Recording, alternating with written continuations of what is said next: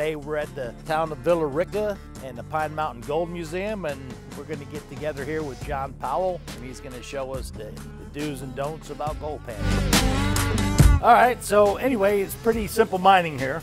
Yes. Miner would come, and whether he had a mule, burro, whatever, but he'd have his pick and his shovel and take the rocks, pretty much pound them, pulverize them to like a powder form, something like this right here. Yeah. Earliest days would have seen your traditional miner, you know, what you think of in your head, just chipping away, getting down in the creek beds, looking for evidence of the gold. Which, black sand amongst other things? Or, Yeah. Okay.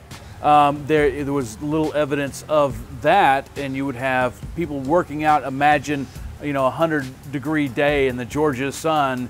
We're here shaded under a canopy. Yeah, and this is good kind of mining right here. Yeah, and you're sure to find a little something. But back in the day, you can imagine all these guys working hard in the sun all day long, not finding much, getting really angry and bitter. Yeah. And so, you know, that ornery cowboy mentality, it made life hard. But eventually, they would occasionally find a little bit here and there. Now, eventually, we came up with the concept of leaching the gold out of this, because we have this baby powder fine gold substance. They would take the ore, large rocks, crush it into this sand, and at that point they could dump in chemicals and melt the gold, essentially liquefy the gold using cyanide and mercury. Yeah. Now today we're going to step back in time a little bit and try to look at what they might have done in panning the gold out. Right. So you would simply add a slosh of water to your material, and our gold, no matter how little there might be, it's going to be much heavier. Okay. It's a heavy mineral. It's a heavy rock that would sink to the bottom. As long as we're agitating that soil and sand, you're sure to get that gold at the bottom of this pan. All right, and we got to put it at an angle or anything? We're going to put it down at an angle, and we're going to wash that top layer off.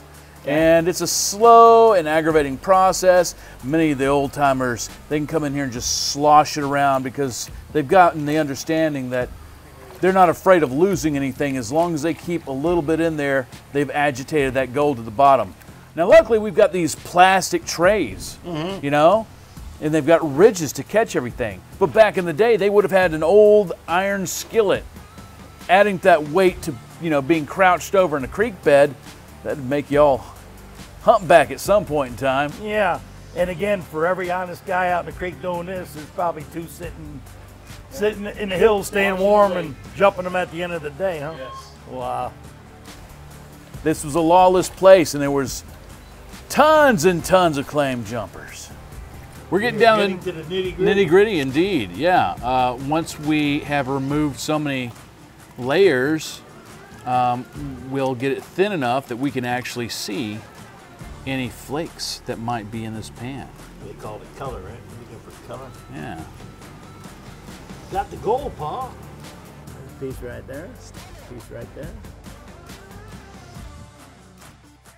Well, I'll tell you what, speaking of hobbies, we say we throw a couple eggs and bacon in this thing and really get some gold, man. That looks like a good plate for a good breakfast.